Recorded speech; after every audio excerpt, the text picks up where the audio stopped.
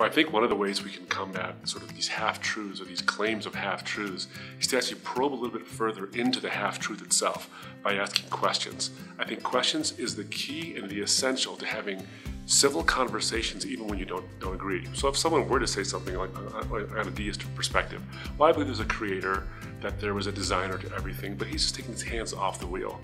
So my question in response to that becomes, well, how do you know? How do you know he's taking his hands off the wheel? Why would you assume that? What backup do you have for that kind of a thing? See, it's often the case for Christians, especially in small communities, where we want to defend immediately. So if someone makes a claim, we want to defend or proclaim, this is true. Someone challenges the Bible and says, well, it's a very influential book, but there's no way God wrote that book. Well, we want to defend. Yes, there is, and here's the 15 reasons why. The problem is you didn't make the claim. They made the claim. The person who offered the half-truth or the mistruth or the misunderstood version of Christianity is the one who made the claim. So they bear the burden of proof. So don't rush always to defend. Rush instead for clarity's sake. So whether it's from the pulpit too.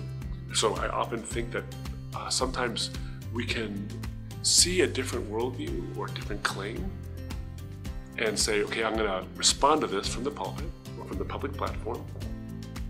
And you don't always give it its full measure. In other words, you present a straw man. Well-meaning, but we present half of the whole story. And so we respond to half of their objection too. So we have to be as filled with integrity about their worldview as we expect them to be about the Christian worldview. So one, lead by example then. But two, ask good questions that put the burden on the right person, the person making the claim, and you'll quickly find out that a lot of people haven't thought it through really that well. Or their evidence is really flimsy.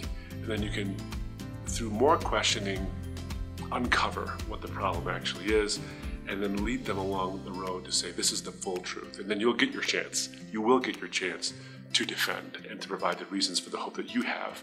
But questions is a great way to gain someone's trust and gain credibility as well.